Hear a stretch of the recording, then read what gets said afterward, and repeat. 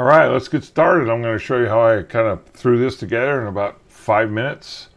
These are three power monitors that show you voltages, currents, power consumption, frequency of operation, and the power factor, which is good, along with the energy that's consumed. I'm going to use these at work to monitor some three-phase circuits I'm working on, and I needed this to actually be able to monitor that. And this comes with a clamp-on transformer probe, which is very convenient. And we went out down to Home Depot and we got some of this hardboard tempered panel. It's a 8-inch thick stuff, and we're going to use that, and we're going to cover up a junction box in my lab with those 3 meters mounted in it. And I'm going to show you how I ended up cutting this thing. We'll make it kind of quick here.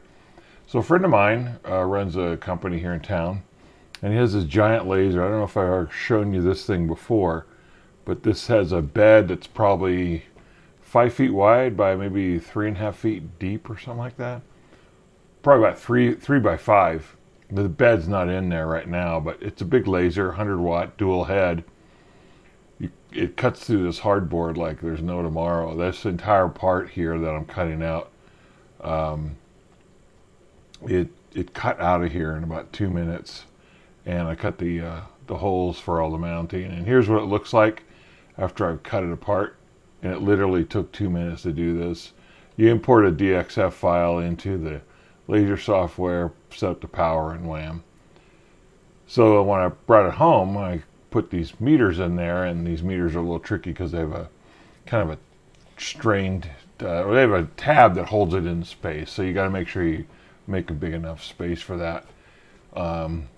And so you kind of just press fit them in. There's no really screws or anything attached to it. And I also have like a 4-terminal strip in there to connect them all together to my 3-phase power. While I was there, Rob showed me his new sewing machine. At his company, he works on soft goods.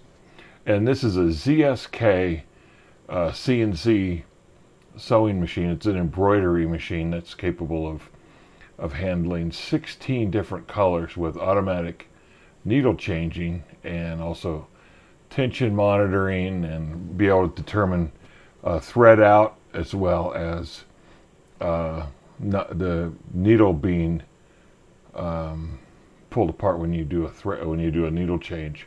And you put the colors that you want on the back here. You basically import some type of color image and assign it a color, and then it'll sew it. So I'm going to go ahead and show you some of the features of this. There's a big screen here, and he's doing a demo pattern. He's sewing this little flower here he decided to do with this one in blue. But basically this entire, the head doesn't move. The material moves in this platform that slides back and forth on this table. And so this thing is running full speed, and I'll show you this here. So this holds a very large piece of material,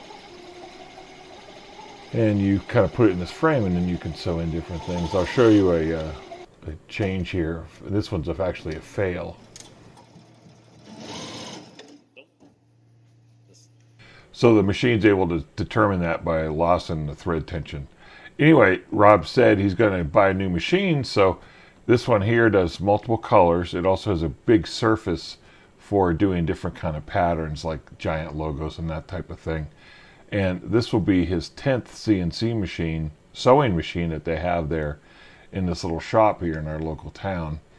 And they sew together for various types of customers, different types of products. And he also said this is going to do E-Textiles. And I was like, oh, what is an E-Textile? He said, well, you'll be able to sew circuits right into material. Here's a couple of 3 boards interconnected with capacitive touch sensors using conductive thread. And because you can use cap sensors, you can do things like this even in leather, of a different dashboard, and just sew the pattern right in there. It also will lay down EL wire. And I said, well, how does it do that? He said, well, it has this special kind of foot that will stitch the wire in there, and it lays the wire down in a certain pattern. So it's a really fancy machine. We're going to do more projects with this, but let's get back to our successful thread change.